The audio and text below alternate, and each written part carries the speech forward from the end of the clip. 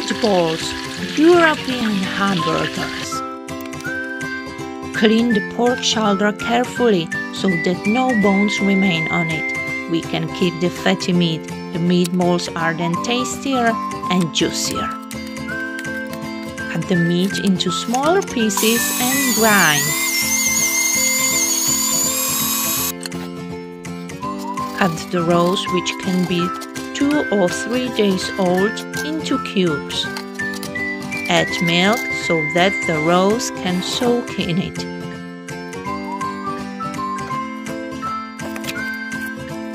Peel the onion and garlic. Finely chop the onion.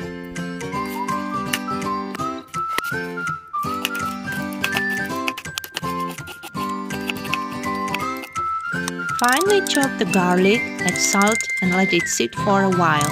The garlic will release water and can be easier to mash. Meanwhile, salt and pepper the mixture and add a marjoram. Garlic has softened nicely and can be mashed into a fine paste with a knife. Now mix everything well. If necessary, add a little more milk to completely soften the roast. Add 2 eggs and mix everything again. Season as needed. I add more marjoram and pepper. Heat sunflower oil or lard in a pan.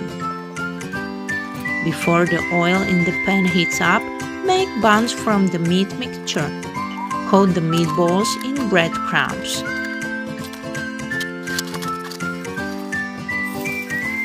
Put the meatballs in hot oil and fry on both sides at a moderate temperature. It's better to fry longer and slowly so that the meat is nicely fried inside. Meatballs are best served with mashed potatoes or potato salad. Thanks for watching. Subscribe and like. Bye!